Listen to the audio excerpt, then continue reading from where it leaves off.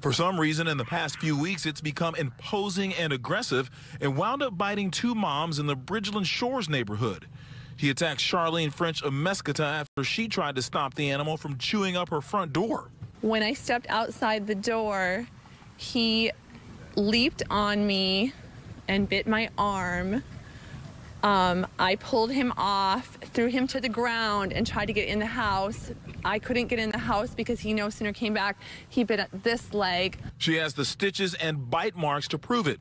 The squirrel also attacked Katie Herrera. It's scary. I'm just very grateful that it actually attacked me and not my children. Families say the ordeal may sound amusing to some, but this one small animal has them on constant edge.